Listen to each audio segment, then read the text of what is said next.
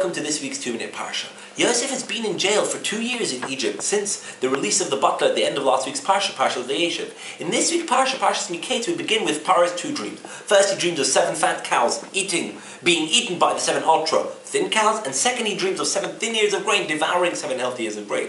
Paro feels the need to have these dreams interpreted, but none of the wise men in Egypt can give him a satisfactory explanation, until finally the butler remembers Yosef, and he tells Paro of him and of his ability to interpret dreams accurately. So they pull Yosef out of jail, and he's brought to the Paro to interpret the dreams.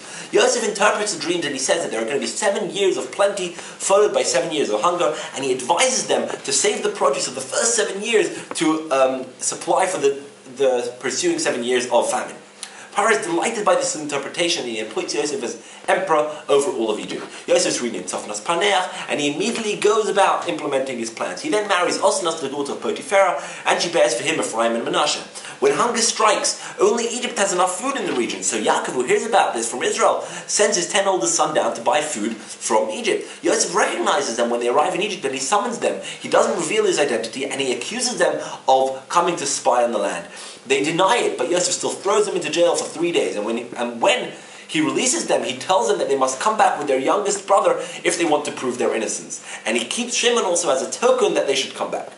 He then sends them home with the food that they came to buy, and he also stuffs into their bag the money that they had come with. When they arrive back home, they realize that the money was in the bag, and they are fearful of the consequences. They tell Yaakov everything that has happened to them, and that the ruler wants them to return with Binyamin. It takes a lot of convincing, and only when the famine was really great, the food was really low, and Yehuda has taken full responsibility for the safe return of Binyamin, does Yaakov finally agree to let his youngest son go with him. Again, when they arrive in Egypt, and Yosef sees that and brought Binyamin, he summons them to his home, where he feeds their donkey, he gives them water to wash their feet, and he sits them down in order of age for a meal. They give Yosef a gift from home, showing their utmost respect and still not knowing who he really was.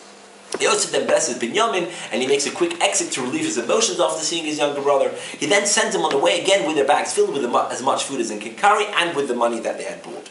He also hides in the bag of Binyamin the silver goblet. Soon after they leave, Yosef sends his men after them to retrieve the goblet. They return to Yosef's palace and deny having taken the goblet, so Yosef's men proceed to search the bag, and sure enough, they find the goblet in the bag of Binyamin. Yosef says, "Oh, I gotta keep Binyamin as a servant." But Yehuda steps in, and he speaks on behalf of the brother, saying, "If you want him, you have to take all of us." This dialogue is continued next week. In summary, this week's Parsha we had Paro's dreams leading to Yosef's appointment as emperor over Egypt. We then have the births of Ephraim and Manasseh, and Yosef's brother coming to buy food from Egypt, and Yosef gives them 3 tests. First, he accuses them of spying, and he imprisons them. Second, he asks them to bring down Binyamin. And third, when they leave in the second time, he accuses Binyamin of stealing his goblet. Good Shabbos, and a lichtige Chanukah.